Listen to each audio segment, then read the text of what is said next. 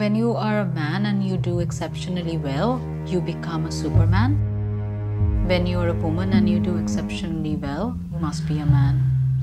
Some bodies are marked. We have more now on a controversy that has erupted, whether one of the runners should be in the men's or women's race. The gender that goes unmarked is male. With that comes rumors. I heard one that you were born a man. Women are marked as all the ways in which they are different. There is a need for a gender verification, which is a long, complicated scientific process. They want to destroy her championship by actually calling her what she's not. The world is afraid of black female champions. Because a high level of racism comes in. This history of scrutiny of women's bodies have been created through decades.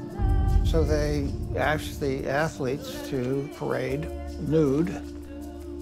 The women athletes. The women, only the women athletes, yeah, not the men athletes. Who made them the gods that decide who can be a woman and who can't? They have taken initiative to do surgery on women. Asking those athletes to reduce their testosterone level to create a more level playing field. It is hate-mongering and manipulation of the worst kind. When I was in the bed, I didn't know what came out. I had guys under my belly. I was asking myself, yeah, what's going on? It's the worst kind of human rights violation in sports. Now the fastest woman in India is going to take gold. Some of her competitors had complained that Duty ran like a boy. Case के बारे में तो इतना जानकारी नहीं था हमारे पास में, और मैं भी खुद को प्रूव कर सकती हूँ कि मैं एक लड़की हूँ करके, तो इसलिए मैं केस अपील किया.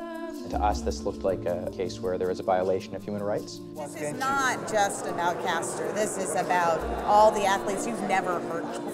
Eventually, she was outed. It was like a scandal. I was even to do a suicide. I'm not going to take medication because I'm not sick.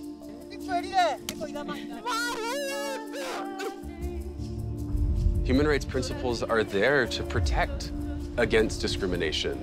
From a human rights perspective, that is essentially saying who is human and who is not human. How do you castigate a category of persons as insufficiently human? By throwing their gender into doubt.